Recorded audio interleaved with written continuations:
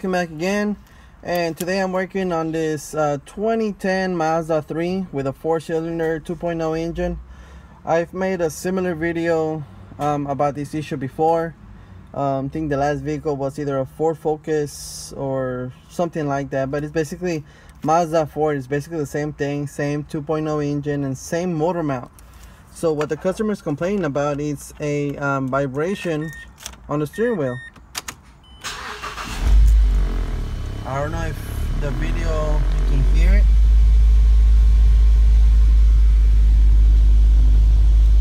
There it goes. You see the vibration right there? Put the camera there again. It's a real heavy vibration right there. And basically, just from experience, I know that on this particular vehicle, look, you can hear something vibrating on the dash. But what we're really, I'm thinking the dash has something loose in there, but also a major part of the problem is going to be that front motor mount by the timing chain. So we're going to go and replace that, and that this noise or this vibration should go away. After we're done, I'll make a quick video, turn it on with a new motor mount, and you guys should see the difference. So here we are in front of the vehicle. Like I said, that is a 2.0 engine that comes on the Ford. And basically our bad motor mount is going to be that one right there. So even though if you look at it, it kind of looks like it's all nice and neat and you don't see any cracks or anything like that, we're going to go ahead and take it off. And once it's outside, I'll show you guys. I can almost assure you that once I take it off, you'll see it split in half or something like that. So we're going to start off by taking off the water reservoir. Looks like it's just a clip right here on the side. Another clip right there. I don't see any actual bolts, so it looks like I'm just gonna pull it straight out and I'm gonna move it out of the way, and then I'll tell you what size those nuts and bolts are before we move it out. Here it is. Move the reservoir out of the way. There's gonna be 4 17mm bolts, 2 bolts and 2 nuts actually. But before that, here's my jack. I put a wooden thing right there. Maybe like you can put like a 2x4 or something, so I can put it under the engine. This is so I won't damage the engine. Just need to find a solid spot down there, that way you can raise the engine up just a little bit, just so you can hold it in place while we replace this.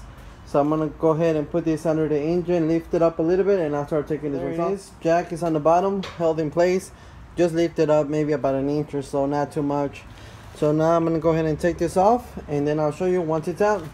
See if I was right. The mount, after you take that off, you just pull it straight out. And as you can see right here from the top, it looks perfectly fine. But if you actually pay attention to it, this thing is broken in half. You see that?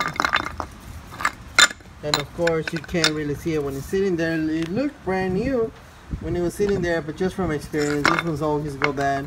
And that's the kind of vibration that you get. And here's the new one. That's the part number if you guys need it. Got it from Mazda. But here it is, brand new, not broken. And that is going to take care of our vibration.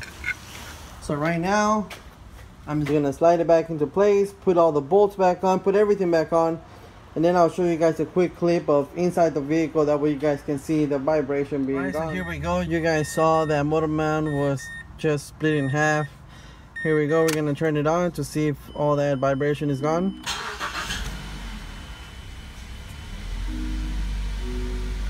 I don't hear it anymore. I don't feel it anymore. And now I'm gonna put this here. I'm sure you guys can see a little bit, which is normal, but it's nothing compared to how it used to be. There's no more noise in the dashboard or anything like that. I still think there's something loose in there, just because I've encountered this vibration before, but it never translated to the actual dash itself.